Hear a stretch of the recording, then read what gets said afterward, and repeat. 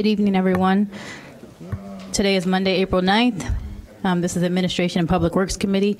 We have a quorum, so we are going to get our meeting started. Alderman Braithwaite, can you take us through the approval of minutes? Sure. Madam Chair, I'd like to motion to approve the February 26, 2018 minutes as well as the March 19th, 2018 minutes. Second. Second. All right, all those in favor? Aye. Any opposed? All right, motion carries. Alderman Suffernan, can you do the payroll? Thank you. I move approval of the payroll from February 19th, 2018 through March 4th, 2018 in the amount of $2,762,402.14. I also move the payroll from March 5th through March 18th in the amount of $2,780,773.27. Second. All those in favor? Aye. Aye. All opposed? Any opposed? Motion carries. Item 8.2 is the bills list for March 27th in the amount of $1,399,302.89, and April 10th, 2018 in the amount of $4,292,911.16. I move approval. Second. Thank you. Alderman Rainey, you have a question? I do.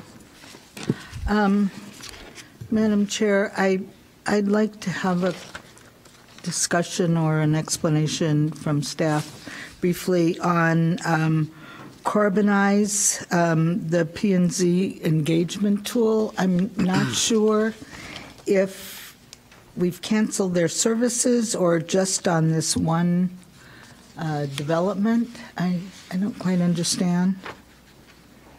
Somebody explain. All right, staff. Good evening, Madam Chair, members of the committee. With Carbonize, it's an online platform that we were using on a trial basis for the first plan development we used it for was the 1450 Sherman, the Albion development. That plan development has concluded, so we've canceled it for that plan development. We used it for one other plan development, the 601 Davis. Since then, we've moved on and we're using another public engagement tool, Civic Comment. So that's the one we're using currently for 1727 Oak, as well as the 128 Chicago Avenue. Okay, so we're not using them anymore at all. That's correct. Okay, all right. Thank you. I have another question, and that is on the hotel tax. We have a hotel who overpaid their hotel tax by $14,636.15. That's a pretty huge overpayment of a hotel tax. So I asked a bunch of questions, and I'm told it's none of your business. We don't reveal that kind of information to lowly aldermen or anybody else. What I want to know is somebody in the finance department knows exactly how much they should be paying. Is that correct? Good evening, Madam Chair, members of the committee. That is correct, Alderman Rainey. Is that right? That's correct, yeah, yes. Yeah. So surely there's a formula for how much they pay. Correct. How about when an alderman is so interested in this detail, why wouldn't you say, look, hotel tax is, here's the formula for a hotel tax. We can't tell you anything specific, but the hotel tax is like 10 cents on a dollar. And we figure it based on the number of rooms times the number of, I mean, something like, what's the formula? Correct. Then I apologize. The question I thought didn't pertain to the rate. It was, but you told me you couldn't answer my question. But you'd ask for specific. Yeah, well, I want to, tell me what is the formula? Sure, it's 7.5% of the gross receipts that the hotel charges. Basically, the room times 7.5%. Okay. And do we do audits of these hotels? I mean, I find it absolutely unbelievable that they could have overpaid this, because this is just a huge amount for them to have overpaid and not said immediately before they sent in this check, we overpaid. Correct. I don't get it. It's fishy. All right, we did audit the return information that they provided. They provided the gross receipts for the year and confirmed with the number of rentals that they did overpay at an 8.5% rate as opposed to 7.5% rate. So this was vetted through both accounting and revenue before the refund went on to the bills list. It's an incredible amount of money to overpay. All right. Thank you. No further questions? All right, we had a motion and a second. All those approved for the bills list? Oh, one other, I do have one other. Okay. And that's on this whole passport fiasco. Could somebody a staff please explain the passport, the parking, the city's vendor passport parking? Do we have a staff who can address that? Where's Jill? I want to know all about this. And, I mean, this is back from August, past due. Madam Chair, members of the committee, so when the bills were submitted and the invoice was submitted to the city in March again, it was the first time Passport had contacted the city in regards to the invoices. Prior to the invoice that they sent in the months that were being mentioned in which is August, November, and December, August, October, and November, they were sent to a prior employee. And so that information did not get into the bills list at the time because of the transitioning that was occurring. And Passport did not update their records to make sure the appropriate staff person was receiving the invoice. And so what ended up happening is we received the September invoice only because the new parking manager was in communications with an employee, and they gave the employee the invoice at the time. However, their processing system was not updated to give the correct email, and so in that case, it kept going to the prior employee and not coming to the new employee that was supposed to be receiving the invoicing. And unfortunately, they did not provide us or did not follow up after the first or two invoices weren't paid prior to inform us that they weren't paid until March. And so we were not aware of the discrepancy until we were informed at the end of March, which is why they're in the bills list.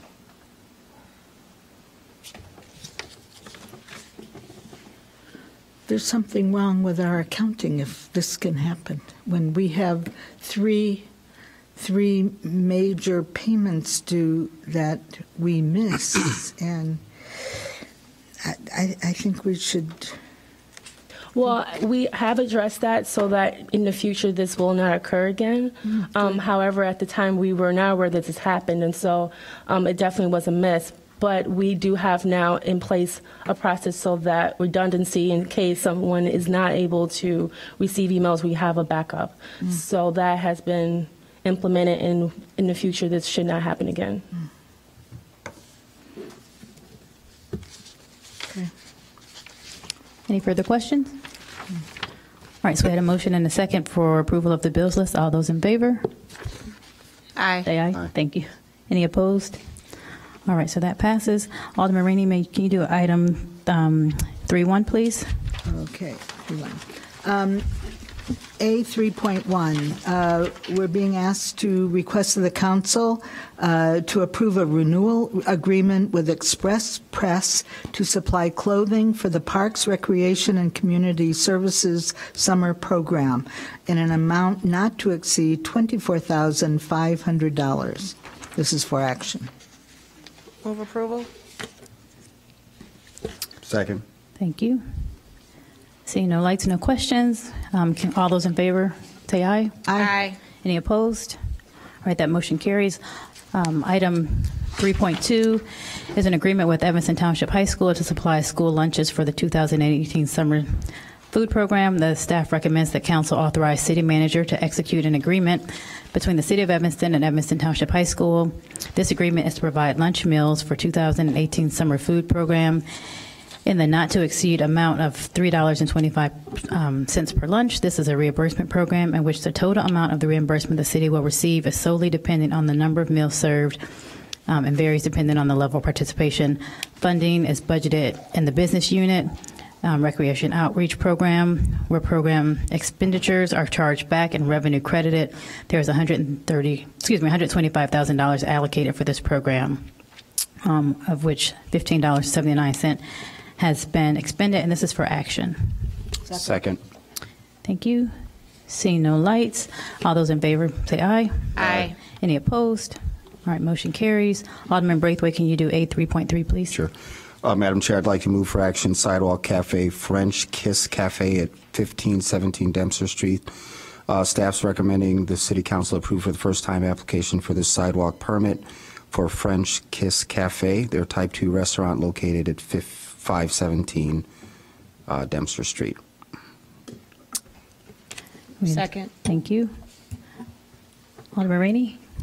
I want to make a comment on behalf of one of my constituents having to do with A 3.3 and A 3.4. I realize French Kiss is just two little teeny tables, 2 chairs. But my constituent asked me to mention that she loves outdoor seating. Mm-hmm. But it is getting more and more difficult, she says, to traverse the sidewalks where there are these little added cafes, and that it's important for the restaurateurs to be careful about keeping the chairs and the tables back so that people can walk by, especially people with baby carriages and wheelchairs, and people who are obeying the law by walking their bicycles. And anyway, she says it's getting very difficult for pedestrians to walk down the sidewalk.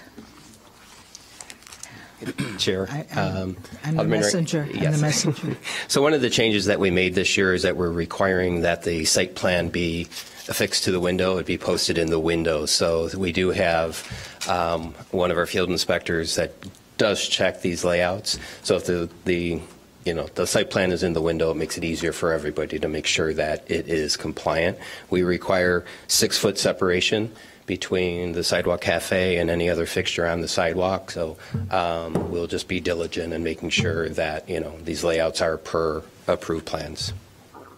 And can I just add one more thing? I didn't think about it until now. I had a similar complaint last year, and about downtown Evanston, where there's the outdoor cafe seating, and then we have the beautiful planters that sometimes the outdoor seating starts to encroach over, and so you have even a smaller space because there is one of the very lovely planters. And this was from someone who is visually impaired and so uses a walking stick, and found it very difficult to maneuver downtown Evanston in certain spaces. So if we could just be mindful of the planters as well. Definitely. Yeah. Thank you. All right, so there was a motion and a second. All those in favor of item 3.A, say aye. Aye. Any opposed? All right, thank you. Alderman Ruth Simmons, can you do 3.4, please? Sure. Staff recommends. Sorry about that. Staff recommends City Council approval of first-time application for a sidewalk cafe permit for Rockin' Ravioli, a Type 1 restaurant located at 1012 Church Street. The sidewalk cafe will consist of 6 tables with 2 seats, each for a seating capacity of 12, and will operate Wednesday through Sunday from 11 a.m. until 10 p.m. This is for action. Second. Thank you. Seeing no lights, all those in favor will say aye. Aye. Any opposed? All right, 3.4 carries. Alderman Sufferman, 3.5, please. Sure. Item 3.5 is contract to provide a street condition evaluation and right-of-way asset management with Infrastructure Management Services, LLC, in the amount of $206,720. Second. Any questions? Yeah, I've got a couple. All right, Alderman Sufferman, and then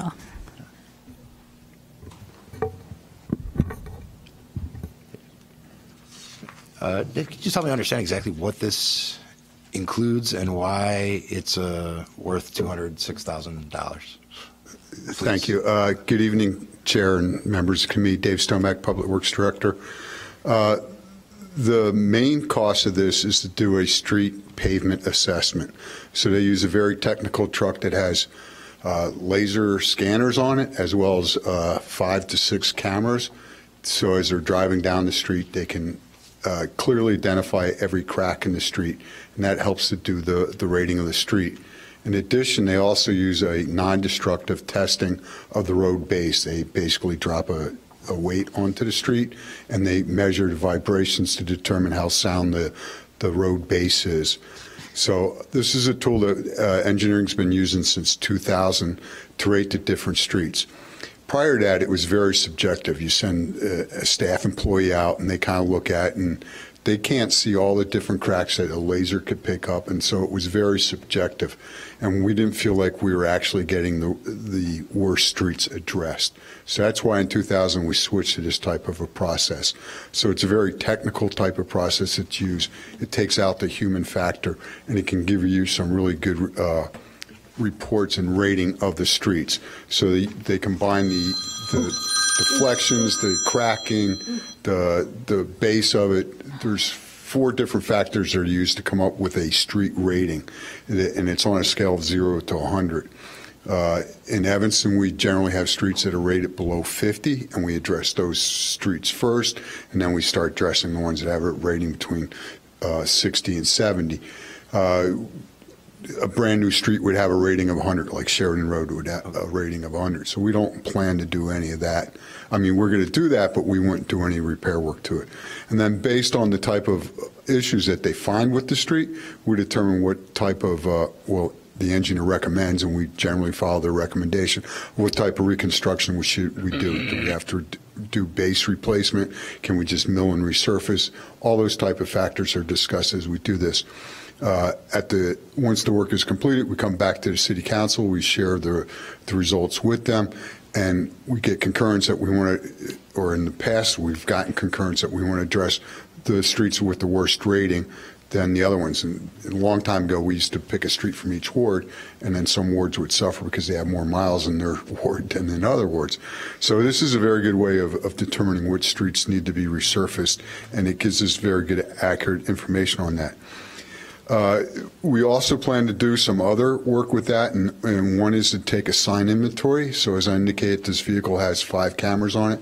As they're driving down the street, they get an image of that. We get a picture of every 10 feet on the street from that video recording, and then you can read the signs, and we can have all of our signs placed into our GIS, so we know which signs are there and what they say, which is good for us for when we have to replace signs. We just know what the number of signs are. When we had to replace the street sweeping signs, we were guessing as to how many signs there were in each zone. This will allow us to have an accurate count for that. Pavement markings is another inventory that we'll do. You're aware of all the double yellow striping or the skip white striping and actually the parking spaces. So an item later on the agenda today is pavement marking, and we try to divide the city up into 5 areas, and we refresh the pavement marking again as we visually observe it. This way, we'll have all the pavement markings done there, and we'll know when they were last done. So if we're in area 1, we don't get all the striping within that area. We only get so much of it. But we'll know what we missed, so that 5 years later we know which our priority is to get that time around. How do we pay for it? We last did this 5 years ago? Back in 2012. It was 2012. Was it CIP or? Yes, it's Al-GO bond. Okay, and that's how it's been done? Yes. And that's like the best way to do it, or is there another source of revenue somewhere? I don't believe there's another source of revenue that we could get a grant to do this or anything like that. Okay. I mean, in your opinion, this is we saved $206,000 in lost efficiency, and this is worth it. Correct. In our opinion, it makes it fair to get the streets resurfaced that need the most attention. Okay. Yeah, thank you. Okay. I'll just follow up, Dave, and just along the lines of question with Alderman Suffolk. I think we're all up here very concerned with our budget talks. I mean, we're starting them early. I've heard as low as 3, as high as 6, and as high as 5, and possibly $6 million. So, I mean, just talking to some of my colleagues, we're going to be paying really close attention to some of the things that staff is presenting. And so, I don't know if the 5 years is an industry standard. I'm assuming, since I've been on council, you've been very good about forecasting what roads needs to be done, and a lot of that is based on the water main projects as well. So I'm going to ask a stupid question. Just given the really tight budget constraint, what if we pushed out whatever data that you collected 5 years ago to 6 years? I mean, are we really going to be losing efficiencies with waiting another year to do this assessment? I mean, I see it as a way of $206,000 is a lot of money. That's probably a couple of staff or some real critical services. So that's my question for you. Sure, it could be pushed out another year. We can take the streets that have the lowest rating from last time that we did this. Right. However, there's probably some streets that are now in worse condition than the streets that we have. So fair enough. You could have some streets that would be rated 50 now that weren't rated 50 5 years ago. Yeah. But we're not going to address those because we're going to be working on the streets that are now rated between 60 and 70. Sure. So another way of looking at this, and council can do as they please, the street rating is about $140,000. And if you divide that by 5, that's how much you're actually paying a year to get this work done for you. So we're already kind of stretching. We're already, in engineering, we're already starting to look at what streets should be resurfaced in 2019, because we go out and we try to TV inspect the sewer mains that are underneath them. We have to figure out the width. We have to, if we're going to widen them, we want to make sure the aldermen are in favor of that before we actually start design. So 2019 streets are already, we met today to start talking about 2019 streets. Sure. And all the MFT streets that get resurfaced also are evaluated based on this. So, there's street resurfacing other than the water main. There's street resurfacing done by MFT and by CDBG as well. And all those, how we select those get considered from this rating. Right. But absolutely, we could wait a year if that's the council's I guess, members, to thank you, Dave, for that response. We're going to have to figure out a whole lot of money, and I would much rather use these meetings as an opportunity to really push our staff to figure out what things could potentially wait. And I know that you're excellent at budgeting, and there's probably an efficiency with going 5 years out, but just given our budget constraints, I think that, not an engineer, but I'm going to assume that you probably, since 2012, you have a list of streets that really need our attention. And I guess I would start with that list of whatever streets and then just focus on those, because I don't even know where our CIP budget is going to be this year. And so that's what I would consider, or I guess that's what I would ask the committee to consider. This may be a project that we can hold at least over till next year and utilize the previous data. All right, Alderman Rainey had a question as well. Dave, one of the things that I've heard over the years is that we do what some other communities don't do, and I'm not sure Chicago does it, is that we extend the life of a lot of our paving projects with crack sealing. Is that true? Yes, that is correct. We have, actually, we're starting a third way of trying to lengthen the streets. There's the crack sealing that's on the award for tonight. At the last council meeting, you approved patching work. So we spent $600,000 patching streets as well. And then later on this year, and we did a pilot program last year, we use a rejuvenation project, which a year after you resurface the streets, you go back in and you put more bituminous product into it, some more chipstone, and that will extend the life of the streets as well. However, Evanston can never keep up with replacing streets as frequently as we should. So we generally allocate $1.1 million to 1.2 in MFT and 1.1 in CIP funds for street resurfacing. So somewhere in the neighborhood of $2.4 million. If we really want to try to get our streets up to something where all streets had a rating of 60 or higher, we would have to spend way more than that funding annually to be able to do that. So at the funding level that we currently have, we're really only addressing the streets that have a rating below 50 and sometimes between 50 and 60. So it's setting the standard of how good our streets are in Evanston. We're trying to stretch the life by doing all these other measures as best as we can. All right, seeing no further lights, I will call Thank you. Call the roll. All those in favor of, where are we at? Item 3.5, say aye. Aye. Aye. Aye. All opposed? Nay. All right, goes 4-1. Alderman Rainey, can you take 3.6, please? Yes, thank you. We're being asked to request the council authorize the manager to execute a one-year contract extension for crack sealing service with Patriot Pavement Maintenance in the amount of $80,000. This contract is one of those awarded by the Municipal Partnering Initiative. I move approval. Second. I just got a quick question. Yes, Alderman Suffolk. I should have just asked it before. My apologies. Are these the like squiggly little worms that end up in the parkway after the first plowing? Not all of them wind up in the parkway after the first plow. This is, we go out and you route out a crack that exists, and then you put an asphalt material in there. Sometimes if water gets in there before they put the material in, which generally doesn't happen, it will pop out. But it's very good. It works 98% of the time. There are some locations. Yeah, this is the that question will because I've had people point them out to me before, and I'm like, I don't like the crack is still sealed. It's just the plow took off.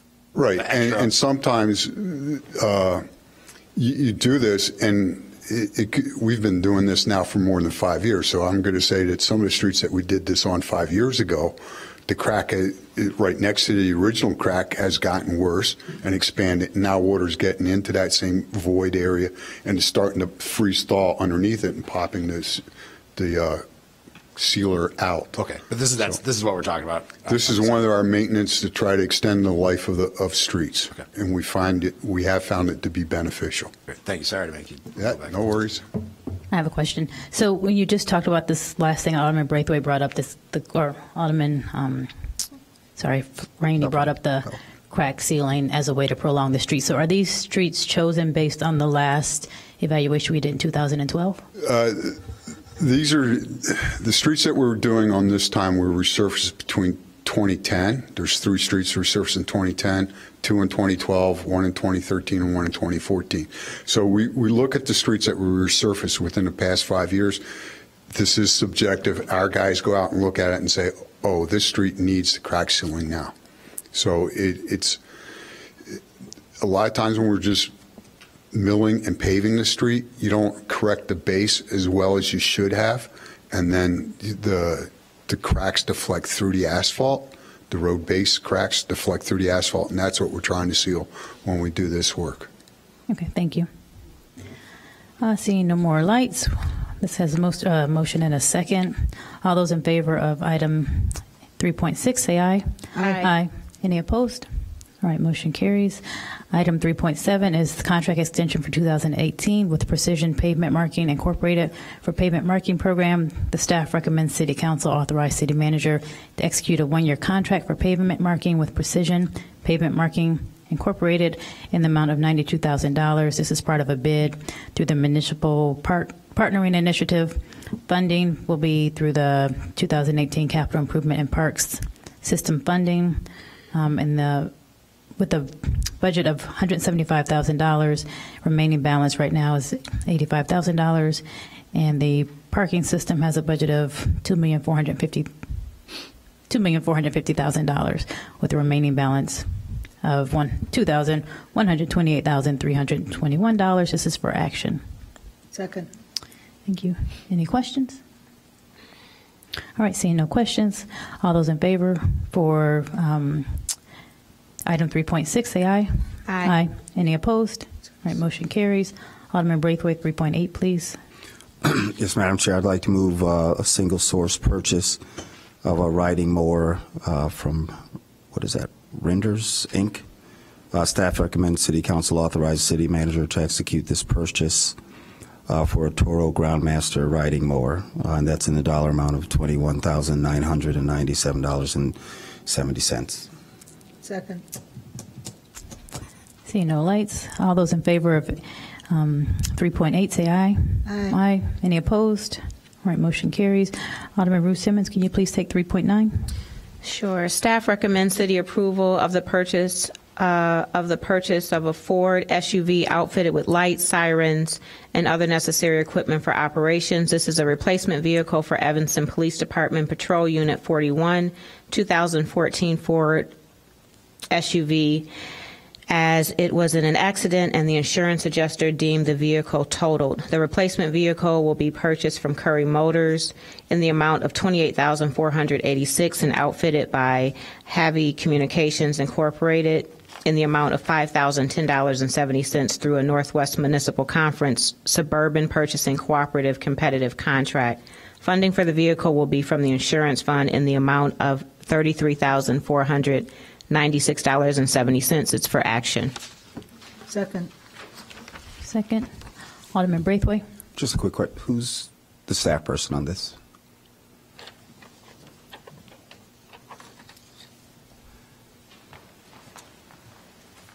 Good evening. Yeah. Sean Trolik, Facilities and Fleet Manager. Good evening, Madam Chair, and members of the committee. Thanks. Can you just refresh my memory about this accident? There wasn't enough information in the packet. Sure. Actually, Deputy Chief Parrott would probably be best to answer any questions on the accident itself. Thanks.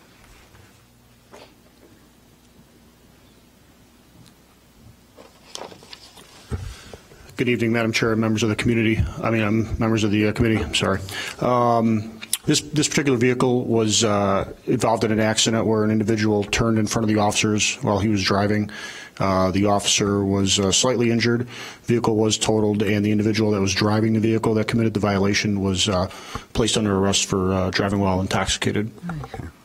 Thanks for that reminder. Congratulations, by the way, DC. Oh, thank you very much. Appreciate it. Thank you. All right. Thanks. Thank you. All right, no further questions.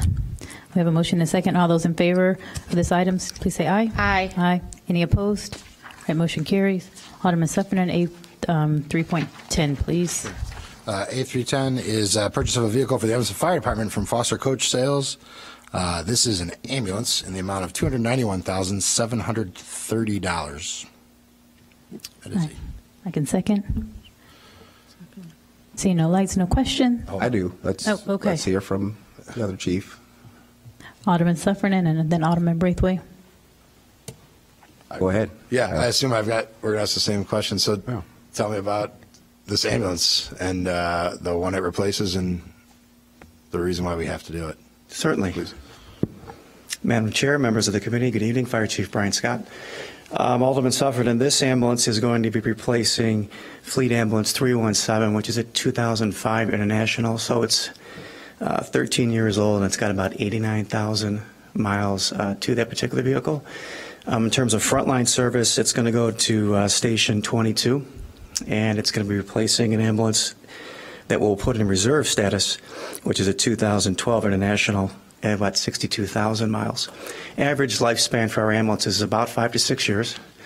And again, typically we take the frontline ambulance and put it in reserve status and then use it as long as we can. So right now it's an issue for us in terms of the reserve ambulances of reliability and cost to maintain. Okay, so do we have one that we're going to be getting rid of through auction? Yes. As this goes through? That's correct. And then when we talk about miles on ambulances, is that like the relevant way to measure their use, or do we use engine hours also? Is there another way to measure, or is it just miles? I think it's miles, and even that can't be the most accurate determination sometimes, because these is what I kind of describe as hard miles. Right. When an ambulance is going 62,000 miles, that's a lot of trips to residences and to the hospitals, especially in our case at Evanston, where we have 2 hospitals within our city jurisdiction. Okay, gotcha. All right, I'm sorry, go ahead. Oh, no, I'm sorry. Finish up. Sorry, man. So, and again, that cost to maintain is important, and we work closely with Fleet Services to make sure that we're, being efficient, being stewards with the finances with respect to the cost of these ambulances, and we're getting the most usable life possible. Got it. So, again, the same question I asked Mr. Stonebeck. Like, in your opinion, this is essential and important? It is. Okay. Thank you. Thank you. Alderman Braithwaite? Great. Moving forward, and I can't remember his name. Sean? Can you Sean, I would love to see the picture of the totaled out vehicle. And for Chief, again, I know that you guys are really good at budgeting and you're mindful of the taxpayer dollars. I would love to, because vehicle purchases come up all year, so you're not being picked on. It's something that we're going to have to deal with throughout the rest of the year. I would love to get some information that I can read to educate myself. You know, my car has over 150 miles, and I drive it every day, and I drive it farther than the 4x7 miles that it is to get to any place here in Evanston. So I would love to be able to do some education of my own. So I would love to, whatever you can send me to read, I'd appreciate it. I'll write it to you and to the rest of the council. Yeah, that would be great. That Certainly. would be great. And the totaled vehicle. Sure thing. Perfect. Thank you, gentlemen. Thank you Alderman very Rainey much, has a sir. question as well. Should we have 3 working ambulances? We have 4 working ambulances. I mean, should we have 3 ambulances on duty all the time?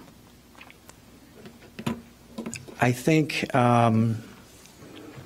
optimally that would be a benefit to the city. But it's in our current model, we have a jump ambulance at Station 3, where we do have a 3rd ambulance that we're able to put in frontline service. The trade-off there, though, is that we have to take a fire company out of service to accomplish that task. In certain times of the year when we have extra manning, we're able to actually put that 3rd ambulance into service without that sacrifice. But that's a system that we've been working with for a number of years. Thank you. You're welcome. One last, thank you, Madam Chair. So just remind me, when do residents see a City of Evanston ambulance versus like the private duty ones that we see all around the town? When we're operating under our Plan 2A, which is 2 frontline ambulances, Okay. the only time that they would see that is if those 2 frontline ambulances went in service, our 3rd jump ambulance would go into service. So in effect, it would be a 4th ambulance in need in the city, and we would bring in a neighboring community to do that. Now, we're very, very fortunate in the city of Evanston that our fire companies, all of them, are ALS equipped with the equipment and paramedics. So in terms of response times initially to the residents, those are not compromised if we have to use the jump ambulance or a mutual aid ambulance. So that's really a big benefit we need to focus on here. Thank you. All right, no further questions. All those in favor of approving item 3.10, say aye. Aye. Any opposed? All right, motion carries. Who just did that one? Sorry, lost track. Alderman Okay, Sufferton. thank you. Alderman Rainey, can you do 3.11, please? I'm on 11, right? Yes. Yes.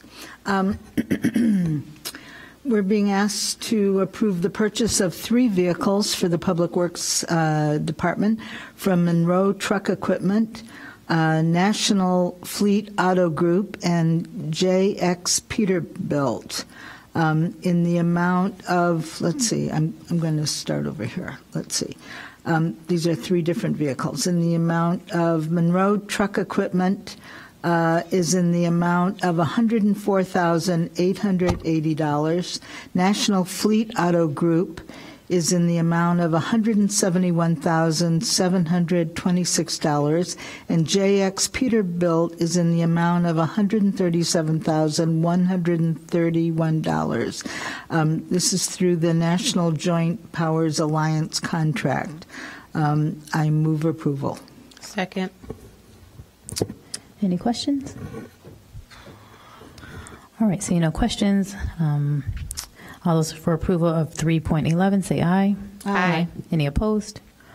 All right, item 3.12 is a single source purchase of Ford OME parts and vehicle service from Gulf Mill Ford. Staff has recommended approval of contract with Gulf Mill Ford in the amount of $82,511 for automotive parts and services on city vehicles. This is coming through, well, the funds listed here, and this will be for parts that cover through March 2018 through February 2019. This is for action. Second. Thank you. Any questions? All right. All those in favor, please say aye. Aye. Any opposed? All right. Alderman Braithwaite, 313, please. Staff recommends the approval of the lowest response and responsive bid for the watercraft maintenance and repair service, bid number 1811. That's going to be in the dollar amount of $31,158.25 for the period of April 1st, 2018 through March 31st of 2019. I can second. Second. Any questions? All right, all those for approval, please say aye. Aye. Any opposed? All right, Alderman Ruth Simmons, please do 8 through 314. Staff requests approval to renew a 3-year contract with HOH Water Technology Incorporated, a sole vendor to continue service providing chemical treatment of water HVAC systems in various city facilities. The contract includes 3 one-year extensions subject to acceptable performance of the vendor. The total cost of the 3-year contract is $40,341, which includes a 1.5% increase each year. This is for action. Second. Second. See no questions. All those in favor, please say aye. Aye. Any opposed? All right, thank you. Alderman Sufferton, A4. Sure. A4 is an ordinance approving the construction of a local improvement known as Evanston Special Assessment number 1523. And it is the paving of the alley north of Payne and east of McDaniel through the special assessment process. This is for introduction. Second. I have a technical question, I guess. Is there any, Alderman Ruth Simmons, this is your ward, is that correct? Where am I looking? McDaniel and Payne? I believe it is my ward. Oh, it's your word. I'm sorry. Of course. Is it possible to do introduction and action? Is there anything we need to discuss about that? No. Oh, we can't? Okay. All right.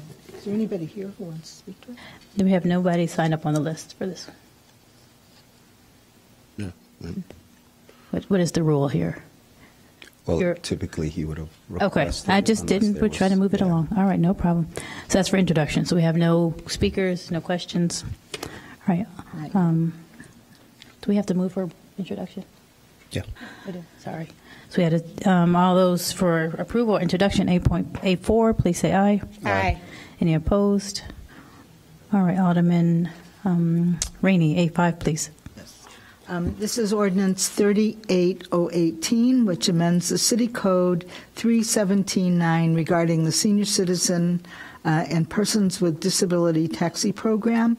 The amendment includes an increase in the participant share from $4 to $5 and changes the boundaries of the program to within the corporate boundaries of the City of Evanston. This was held on March 12 until April 9 today. And staff is recommending that we move to suspend the rules and move introduction and action this evening. I therefore move suspension, introduction, and action. Second. Thank you. Alderman Sufferton and then Alderman Braithwaite for questions.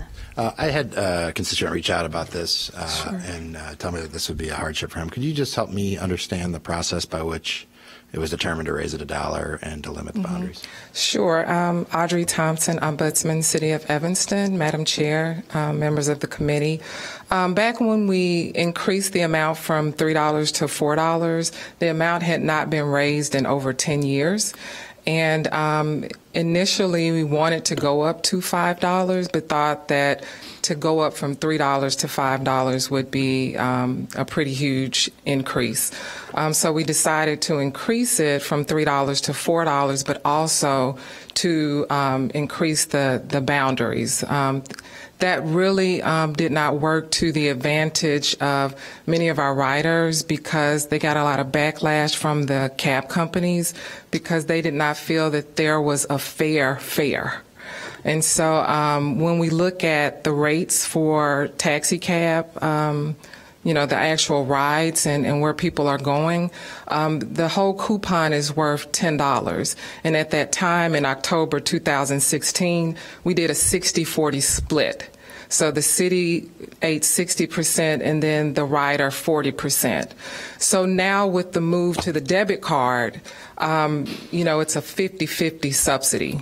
And so if we're going to be fair for the individuals who are receiving the subsidy on the debit card side, then we want to be fair to both. In addition to that, we want to make sure that the cab drivers are getting a fair fare when taking our riders to and from. And are you open to including rideshare companies in the future? So we've met with rideshare companies for the paper coupons, and so that's why we're wanting to move to the debit, because with the debit card, there's no limit. They can use Amtrak, Uber, Lyft, any of those. So we want people to eventually move from the coupons to the debit card. However, we feel that we as a city, as staff, have to do our due diligence and make sure that people are educated in how to use a debit card, as well as how to use a smartphone if they're going to get an Uber or Lyft. Thank you. Alderman Braithwaite. Just a quick question, Sure. then a comment. I apologize, I missed the last meeting when you presented this. You know, one of the concerns coming out of human services that I had is just, you know, just a few times I would hear complaints from our seniors regarding how they were treated in those brief interactions. So my first question is, Ms. Thompson, have you figured out a way to better capture those complaints and feedbacks from our seniors that are either not picked up or not dropped off where they want to be dropped off? Right. And also I realize that there's some that have an expectation that the driver is going to help them with taking their bags in the house. I mean, the list goes on and on. How are you capturing those? So I think, you know, changing the program, initially we thought about moving directly to the debit card. And after 8-9 focus groups, we felt that that was not a good decision at the time. Sure. But we feel that moving eventually to the debit card will take away some of that, because the cab drivers have no idea of who's on a subsidy. Sure. So if they're using the debit card, then they can go wherever, and the cab driver will receive the full fare. Right. And then the amount totally is subsidized up to a limit amount, depending on a person's income. So we feel that we'll take away some of that. Right now, if a person has any problem with a cab driver, he or she would need to call 311 and make a report. I always advise riders not to argue with the cab drivers, to simply say, you know, this is the program. I have a coupon. I'm paying with the coupon. Either call the dispatch, or if you feel like I'm committing a crime, call the police. Most times when you say that, they leave them alone. Perfect. So the wonderful thing about the debit card, and this is my question for you, is if a senior uses the debit card, unlike the cards where you can't keep track, does the debit card leave that electronic footprint of this was the company, this was the time that they've been, just in case you have to go back and look at a report for that specific senior? Right. So we'll be able to track all of that as far as which company they use to hail a cab or, you know, get an Uber. The other part about the debit card is if you lose your coupon now, it's lost. Right. Right now we can cut it off. And also when we're talking about balances on the card, there's a number on the card they can call to find out their balance, but they can also call 311 to get a balance. So there are a lot of benefits to moving, and that's why eventually we want to move totally to the card and take away the coupons. Eventually. So my last final comment is just really thank you. I mean, doing anything that creates change is always difficult, and I know staff worked really, really hard to get this right. And I can use one of my seniors in our church who started off like really concerned, and I would see her every single Sunday and hear the anxiety in the voice. And just over the last couple of months of your focus group, Miss Lamond, who you probably know very well, is comfortable, and you've moved her from anxiety to neutral, willing to try. So we're hoping to move her from neutral to it's the perfect program. Let's move. Exactly. Thank you. All right. Thank you. All right. Thank you. So all those in favor of item A5, please say aye. Aye. Any opposed? No. No. So we had 2 noes. Alderman Rainey, Alderman Sufferton? Aye. Oh, you're aye. Okay. Alderman Ruth Simmons, I'm sorry, you were no. Okay. All right. Thank you. So does that carry still, right? We have 3 yeses? All right, thank you. All right, item 3.6 is ordinance 43-0-18, decreasing the number of Class C liquor licenses for Lao something beautiful at 1633 Orrington Avenue. Staff recommends that we adopt this new ordinance, amending the city code to decrease the number of authorized Class C liquor licenses from 26 to 25. Staff recommends suspension of the rules for introduction and action.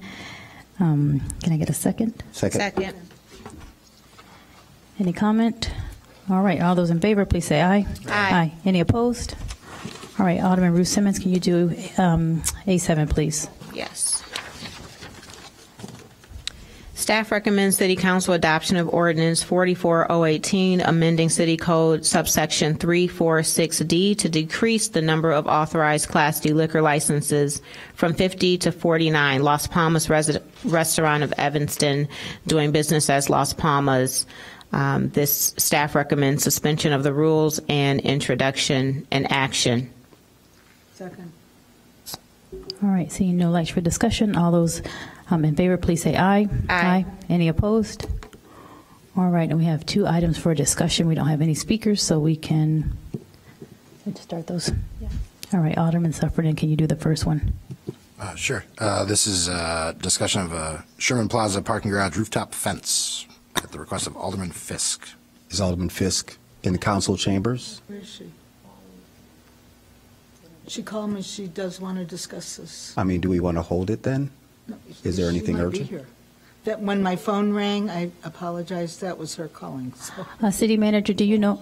That's okay. We're on the item. The fence. Do you have a We are on the item for discussion for the Sherman Plaza parking fence, and we didn't know if Alderman Fisk was here to discuss.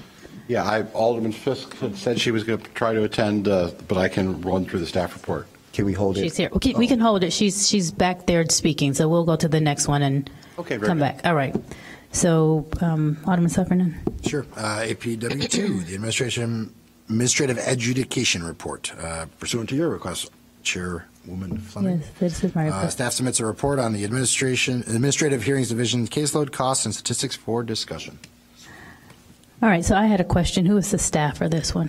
Thank you. So this came up for me because I'm here some days, and some days we have a lot of people, and some days we have no people. I was here with a resident in my ward who we came, and she was the only person here. And so I guess I would like to, these numbers were helpful, but I guess I would like to know a couple things. So who schedules the time? Does the attorney schedule their own caseload? Is someone scheduling that for them? Are we making sure that we are scheduling that so that we're making the most efficient use of the paid staff? Also, there's this breakdown here of whether people appeal online, written, or in person. And if you could just clarify that for me, is that whether you appeal online, written, or person, you come in to speak to the judge, or I just want to make sure that we are not paying people and we're not getting the most for our money there. Sure. Good evening, Madam Chair, members of the committee again. Alex Thorpe is Revenue Manager. Also, I manage the Administrative Hearings Division. To the first point, the tickets are kind of broken out in 2 ways. I think best to look at them. Parking tickets are separate kind of than the compliance tickets, which the police write, property standards, health division. When the police write their tickets or property, the hearing date is already set on the ticket. So when you are given that citation, there's a predefined hearing date on the ticket.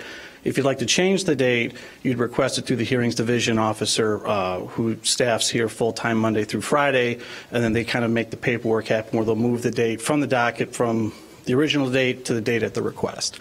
And so when that happens, there's also kind of a hold that's put on the hearing to not allow late fees or anything like that be applied to the ticket. Similar process with parking tickets. It's kind of the same way. The parking tickets are heard 2 times on Wednesday. There's a 9:30 call and a 1 o'clock call. Kind of the same premise that the person, when they're written the ticket, actually those ones don't have a predefined date. It's you could call within the 10 days before a letter is generated. If there's no payment on the ticket, there's an automatic, what they call a 10-day letter that's issued out that sets a default judgment date. So if they don't show up the default judgment date, then there's a default judgment basically saying there was a no-show, the citation stays, and then there's still another legal recourse that they can basically do a motion to set aside default judgment and say, hey, I missed the court date, I had work, I had something, and the judge then would kind of put you back on a hearing date. So there are kind of different ways that you can kind of move the date around, and they are really kind of out there to let the residents, they're not stuck on that one particular day. So who is in charge of that calendar? So if we have judge set to come on Sure. Monday or whatever the day is, and they only have 2 people on the docket. Is someone looking at that and saying, okay, let's move those people to the afternoon? And then if that happens, are we paying the judge for halftime, or is the judge paid for the whole day? Well, the judge is only paid for the time that they work appealing any of the cases. So if there is a call, say that's an in-person hearings, only 1 or 2 people on the morning call, most of the rest of the day they're going to be doing online parking ticket contesting. So there's that aspect too, that they might not be in here, but they're actually in their office going through all the online tickets. So that obviously with the online contesting of parking tickets is a lot bigger volume than the in-person or even the written tickets where they actually physically submit the application with their appeal, their evidence. They're kind of going through that behind the scenes, if you will.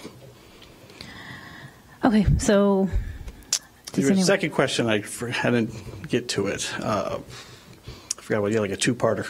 It was someone making sure that we're, if there's only 2 people coming in that day, we can maybe move those cases to another day so we don't have the judge here. And so the dates kind of the C tickets are kind of predefined on the ticket, and then they do run them on specific days. So Tuesdays are police tickets, Wednesdays are parking tickets, and then Thursdays are kind of property standards, or they could be emergency tow hearings. So those are kind of set, and the judge would make the decision if, say, a parking ticket wants to be heard on a Thursday. Very rare that it happens. They tend to keep them on those court dates in which that they're kind of set on a schedule. Okay. And then, thank you very much. City Manager, I have a question for you. I know in the memo it said that there is 1 position that's open. Are we planning to keep that one open? Are we functioning okay with just 1 person in this department? I'm thinking about budget again, right? Is this a position that we don't need? We can save the money? Do we need this extra person? Alderman Fleming, members of the committee, I think the whole issue of administrative adjudication is ripe for further discussion. I'm ahead of my time then. Okay. So I guess no one else has any questions about this? Well, no, I mean, we're moving at a snail's pace, but we're also looking at administrative adjudication, but through the lenses of the alternatives to arrest or examine the fees that are associated with some of the offenses to juveniles. And I mean, I think when we last discussed it with Marty, whereas Wolf, that you were just in the process of transitioning to a new updated system. Have you gotten to the point where all the system is out of the, all the information is out of the old Access file and into the new software? So before, when we were looking at the numbers, it was like an old Access file, so it would take forever. So we kind of put a hold on the software update in the meantime until we kind of figured out kind of the whole breadth of what we're doing with administrative hearings. So right now we do still we're in contact with the vendor to do the upgrade that you're referring to, but we haven't actually implemented it yet. We did wait. We're part of phase 1, if you will, was kind of getting our cashiering system in. And then once that was in and fully integrated, we'd be able to move tickets digitally kind of from when they're written to that cashiering system and reduce paperwork flow back and forth. So what's the timeline then to migrate the data into something that we can use more efficiently than where we are right now? I don't believe actually a hard decision has been made that we're going to purchase the upgrade yet. What was the cost of the information? I think I recall you presenting that several months ago. Ballparking about $15,000. Okay. So it was, but again, without going to specifics, but that was sort of what the vendor gave as like a first go. All right. We'll put that on our follow-up list. Thank you. Alderman Rainey had a question as well. Here is what I would like to be able to do. I would like to be able to look at this information and say, here are all the expenses. We've had this discussion. I'm just, like 6 months ago. All the revenue we take in. Oh, look, when I subtract all of the expenses from all of the revenue, I can tell you that administrative adjudication costs the taxpayers of Evanston X. Money or no money. That's what I want to know. Yeah. And there's no way. I mean, these numbers are huge. The total number of tickets written, the total number of health department tickets that are written, they're just enormous numbers here. But I'm not seeing any dollars, and so the judges' payments, their salaries are separate from, I guess, from like Renee and those folks. That's separate. There's no way to, I can't tell. Well, Alderman Rainey, to your point, the ticket that generally is written goes to the department that wrote it. Hearings is just sort of the hearings division, so when they're adjudicated, the revenue doesn't necessarily go to the hearings division. But I really want to know how much that is so that I can then put it all together so that I know, is it worth having administrative adjudication? Is it more economically efficient to do it this way as opposed to doing it the other way out at circuit court? That's why we did this. And I know there's a way to tell how much it costs for us to operate administrative adjudication. I know that there's a way to do that. So, Alderman Rainey, members of the committee, page 401 of the packet. I think the revenue. That's what I'm looking at. I think the revenue numbers are the question mark, and so the revenue that we attribute to this are non-parking ordinance violations and miscellaneous revenue that is budgeted current year at $262,000. Last year was something less than that, $159,000. The cost associated with the expenses last year $187,967. Budget this year $232,371. So just based on the information in front of you, as I said, I think there's an opportunity here to look further. Again, as Mr. Thorpe has mentioned, not all revenue that comes through adjudication is attributed here, so there is some additional revenue. But clearly it's close now just based on the revenue we're attributing to it. Are there opportunities to go to an all-online process? And what are the associated costs with that? If we get out of the adjudication business completely and then let those items go back to Cook County, what is the cost associated with that? What are we really gaining through the process? And I think that's a legitimate question for us to be looking at as we move forward with the budget. And I think the information that Mr. Thorpe's provided this evening, it gives you a flavor that it's probably worth our time to explore further. I think it is. Alderman Braithwaite. Thank you. The other thing, just as a follow-up to Alderman Rainey's comments, and City Manager, I have to apologize, my memory, I can't access my old email since we migrated over, but I remember when we sat in the office with Marty, somewhere in my foggy memory, there was somewhere around, I think, maybe 1.3, somewhere in the millions of dollars in outstanding fines, uncollected.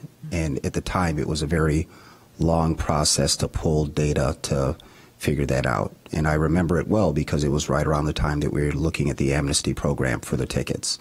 So I don't know why I'm not going to say it's not a priority. I don't understand why we put that on hold. And I think that $1 million figuring out, along with Alderman Rainey's questions, along with Alderman Fleming's questions, and the questions that I had, of course, around the administrative adjudication, around the alternatives to arrest, I'd like for that to start moving again. I say that to both of you. Certainly. And the new chief financial officer starts in a week. Perfect.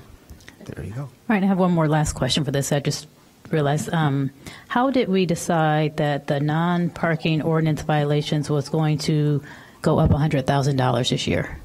Right, so last year it was budgeted at $152. This year it's budgeted at $250.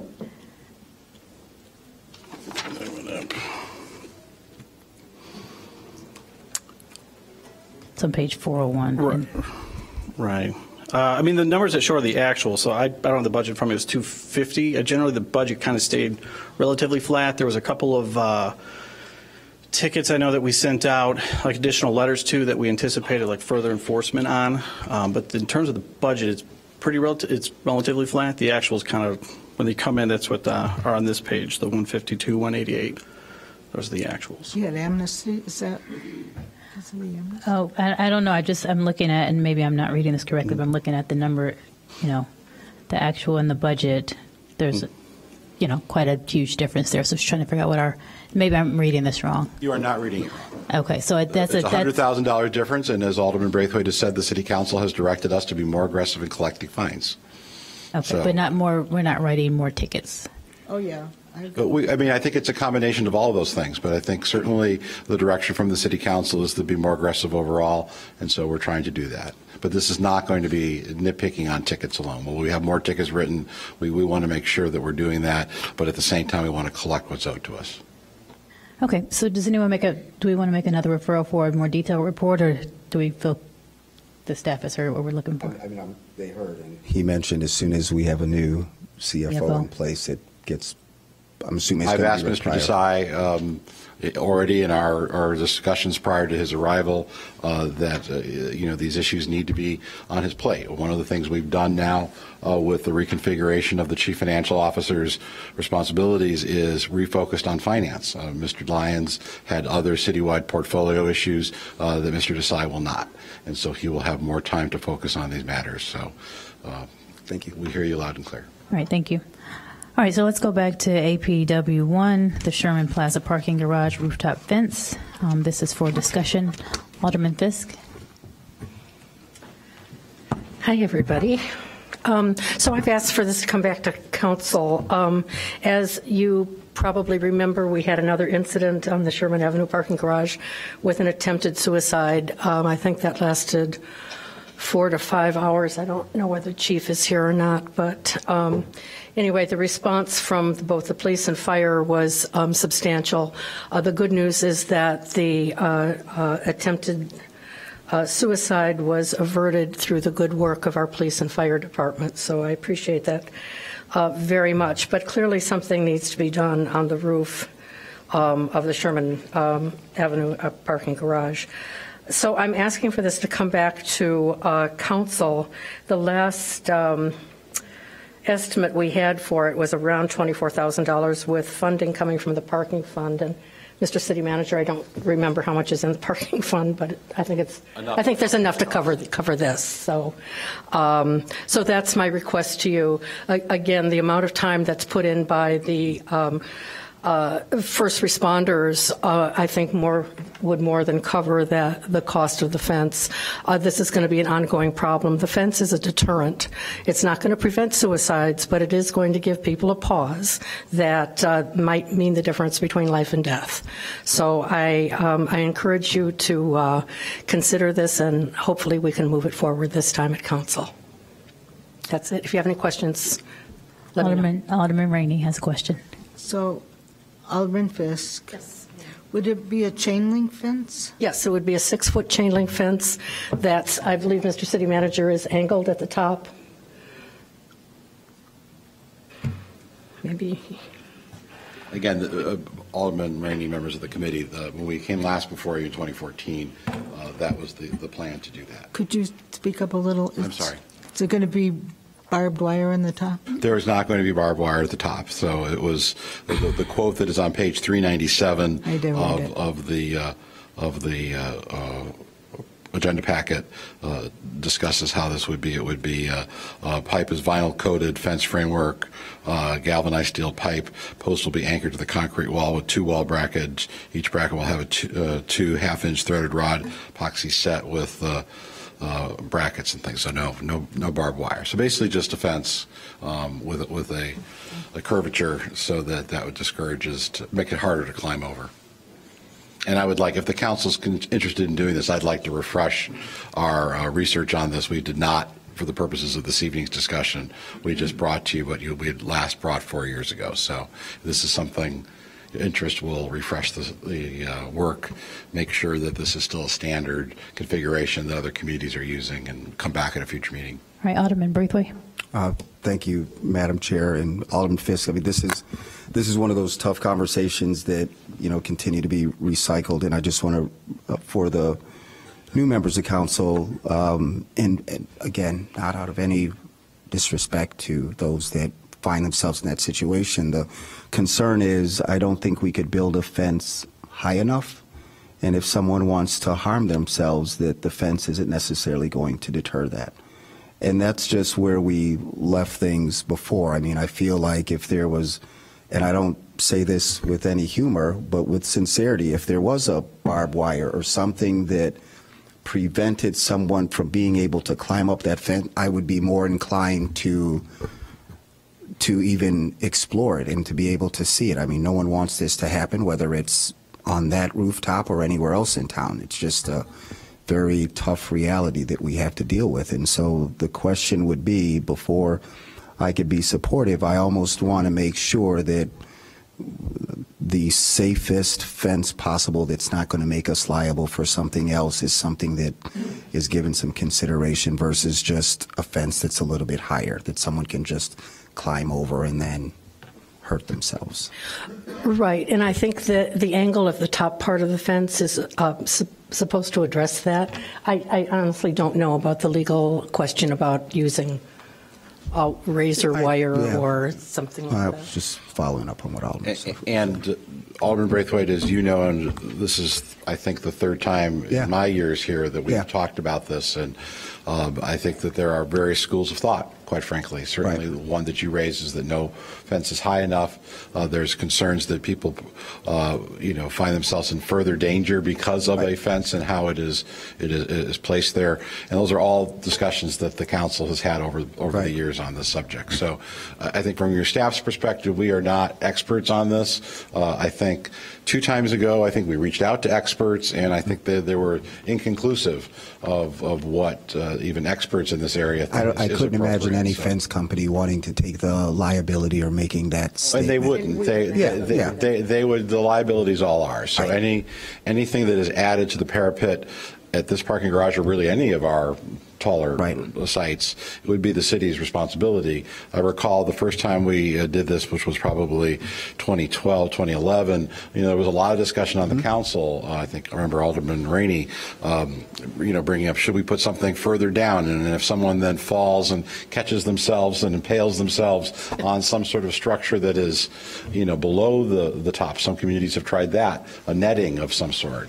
So I think what we settled on the last time we discussed this was what Alderman Fisk is describing, which is the best of the possible scenarios. So again, Madam Chair, if you'd like us to refresh this information, look and see if there's been any new research, new developments on this topic in the last 4 years, we're happy to do that.